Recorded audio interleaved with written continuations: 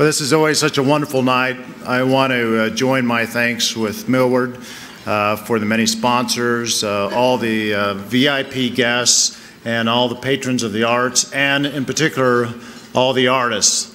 This is the time of the year, this special occasion, we get to recognize some very special people, and we will be doing that. It's also a time for me to take a few minutes to give a little bit about the state of the arts in Wyoming. And so this year I thought I would bring it back a little closer to home and actually talk about home a little bit, about the arts. And so starting in our household, I have my son Pete, and Pete is playing the violin. He's playing the piano.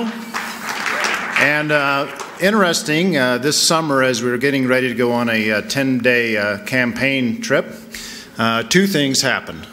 One is, on the day we started, my daughter said she wanted to start her driving learning education. So she was driving the pickup, and at the same time my son declared that he wanted to start learning the harmonica. You can do one or the other, but not both. Because on top of that, either Carol and I were trying to coach the driving and silence the harmonica. But anyway, we had a wonderful trip. And my daughter Mary, she is in choir. And for a dad's biased ears, she sounds like an angel to me.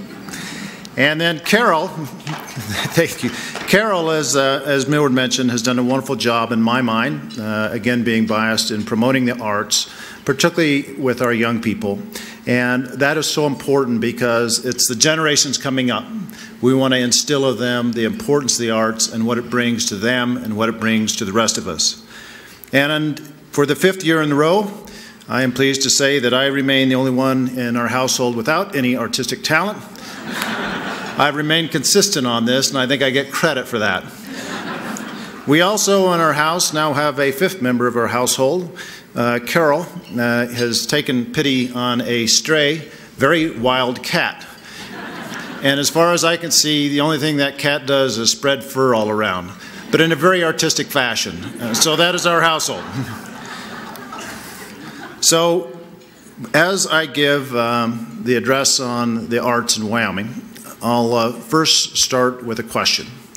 Why do the arts matter? Why do the arts matter to us as individuals? Why do the arts matter to us as a state and as a nation? Well, first of all, as we just witnessed, we have in Wyoming some incredible talent.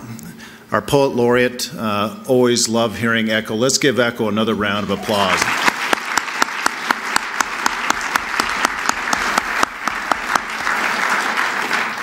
Recently there was a survey that came out, and it talked about what employers today are looking when they hire. And it was an interesting survey because of the major companies surveyed, 77% of them said one of their top priorities is they're looking for creativity. They're interested in people who have a type of art background, whether it is painting, whether it's music. And I would just point out with our singing statesmen, when you saw and heard from some of them, not only did they provide us a beautiful presentation, but you see they are getting a great education as well. Weren't they terrific? Absolutely terrific.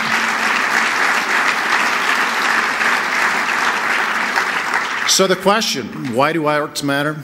It's a way to provide a great and diverse education. The second reason it matters, and this is important to our wonderful state, is it is an economic driver. And I just want to share with you some numbers from 2013, which are the most recent numbers available to us. It shows the Wyoming Arts Council, through funding from the Wyoming Legislature and the National Endowment of the Arts, granted almost $1 million to Wyoming communities. And according to this, the Western States Arts Federation, this helped promote $85.3 million in the creative industry sales and about $70 million in cultural nonprofit revenues. Additionally, Wyoming had an increase in that year of 125 full-time jobs in the creative sector workforce. It matters for our economy. We should never lose sight of that. The arts are an economic force in Wyoming, and we're proud of that.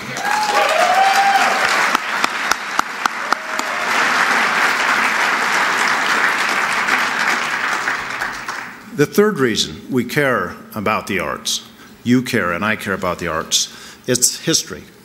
As you came in today, many of you probably had the opportunity to see that wonderful painting out there of all the U.S. presidents.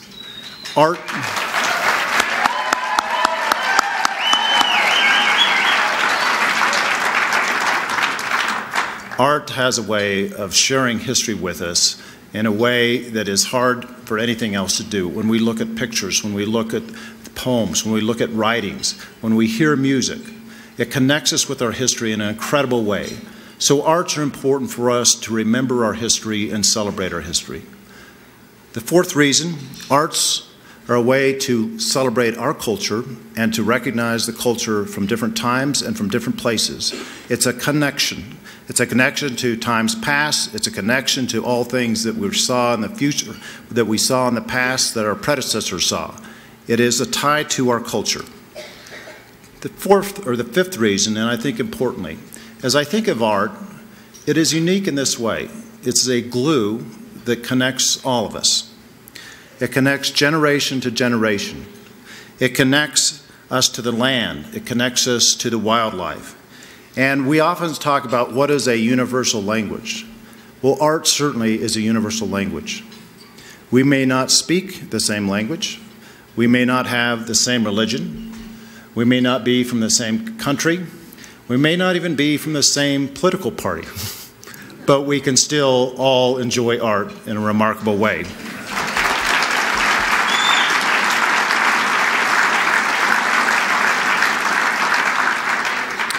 And when you think about art that can connect people from different cultures, different parts of the world, different languages, it is that glue.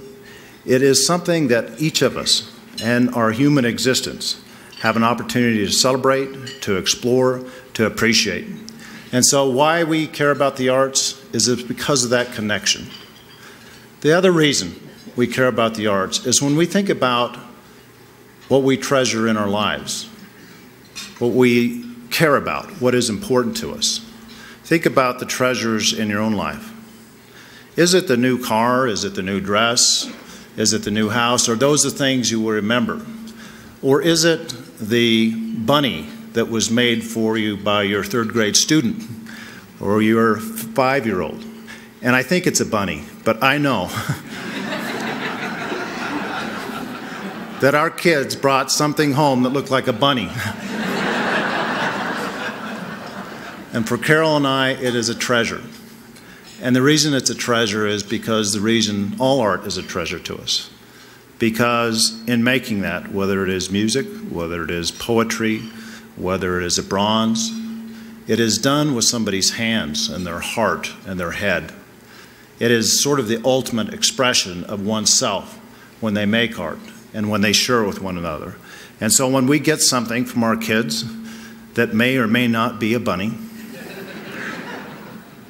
we keep it, and we will keep it forever. We'll forget the new car, but we'll remember that because art is the ultimate connection between people in a way that we can celebrate and express ourselves, and that is why art is so important.